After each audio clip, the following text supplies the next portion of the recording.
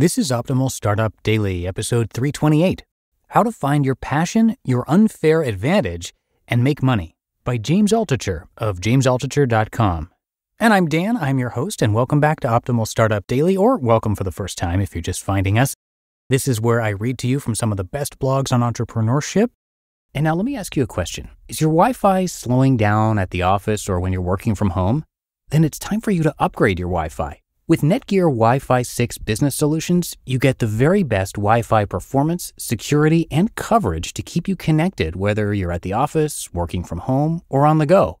They deliver unmatched speeds, coverage, enterprise-level security, and 4 times the network capacity. Plus, seamless mobile management helps you keep your guests and employees connected and your data protected, providing visibility anywhere, anytime. Visit netgear.com/business and use code OPTIMAL10 at checkout to save 10%. Today's post is from popular writer James Altucher, and I'm going to share some more about him after the reading. So for now, let's get right to it as we start optimizing your life. How to Find Passion, Your Unfair Advantage, and Make Money, by James Altucher of jamesaltucher.com. Dean had severe dyslexia and couldn't read. Grew up in a trailer park. Got forgotten in school. People said he wouldn't amount to anything. He didn't go to college. I didn't have any money, he said, but I loved fixing things, building things. I wanted to follow my passion.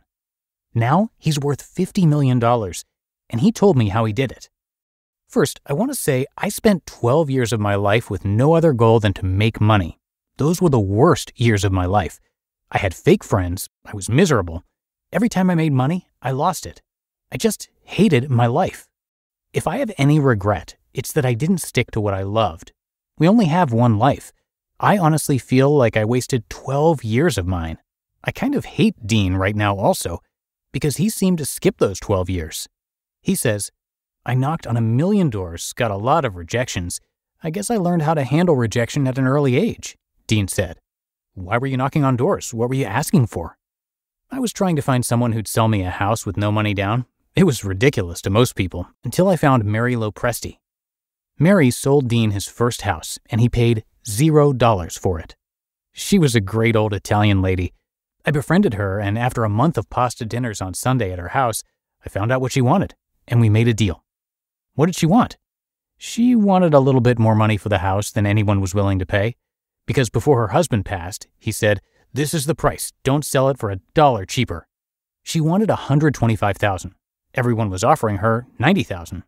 Dean says, when I found out her price, I could structure a deal around it. He paid her $2,000 a month. She moved to Florida. Dean redid the place, got a mortgage on it, and paid her in full.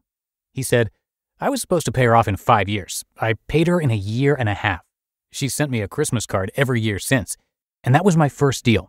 All of the smart people passed on Mary Lopresti's house. She wanted too much, so they moved on. I was young and dumb, Dean said. But we all need to go back to that sometimes. Then I bought the next house and the next house. Now I have over 100 buildings. But, he said to me, I get it that you don't want to buy a home. Most home buyers make a mistake. They put all their money in one investment without having an unfair advantage. To buy a house, find out the houses in probate. The ones where someone died and the kids live far away and will take any offer. Or if a couple is going through a divorce or tax trouble. All of this is public info. It's amazing to me how people don't try to get an unfair advantage. They buy at top dollar at the top of the market. You can only make money if you have an unfair advantage, else everyone would be doing it. So what is an unfair advantage? You are passionate about something. You put in the extra work to find where the opportunities are. Without obsession, you won't be able to do this.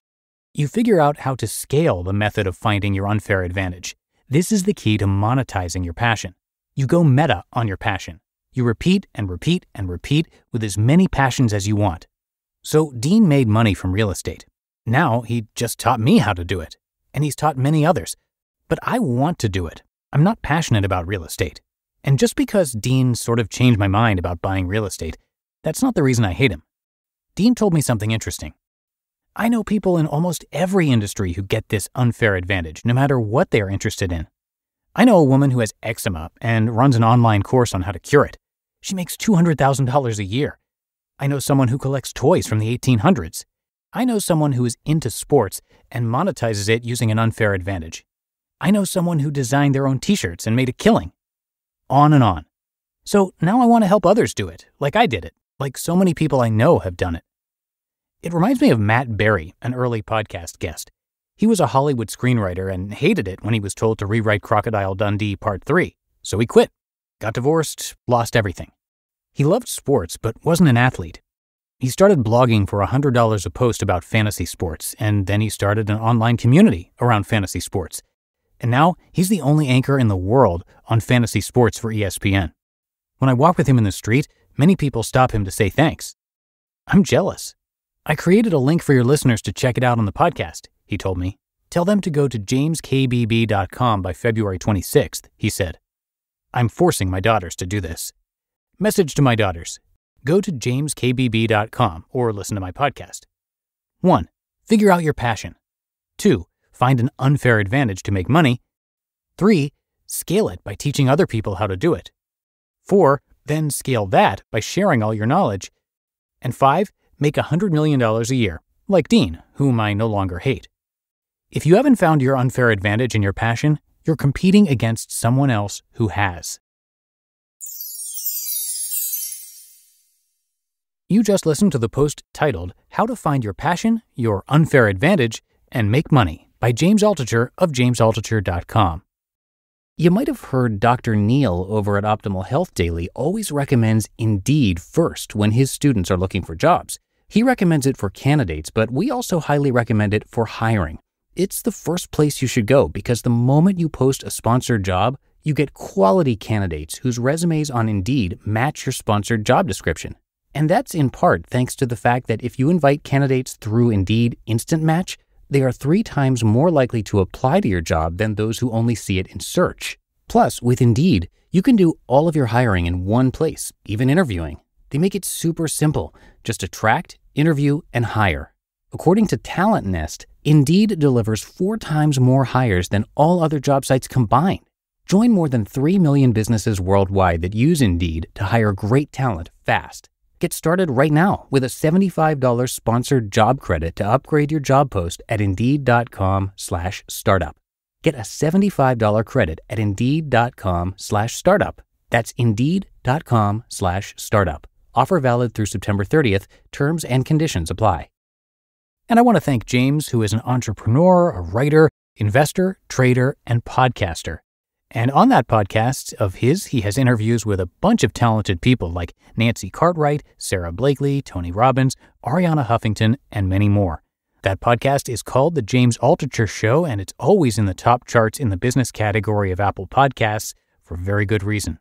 He's published 20 books and founded or co-founded over 20 companies. So come by jamesaltucher.com to learn and read more from him. He's always got a unique take on things. But that is going to do it for today. Hope you have a great one, and I'll be back here with you tomorrow, where your optimal life awaits.